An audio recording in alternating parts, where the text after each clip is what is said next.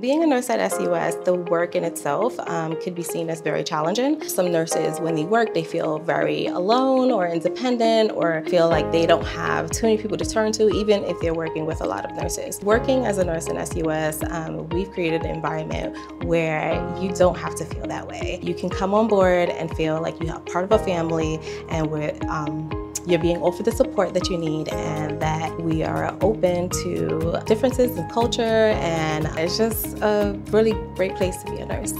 Some of the rewards could be seeing someone start taking their medications, or helping someone to finally get keys to their apartment, knowing that you was a part of that process and you were helping them to reach those goals. I think that that's really rewarding. You know, when you go into this business, you want to help. So when you are able to see people achieve their goals, and that is one of the most rewarding things.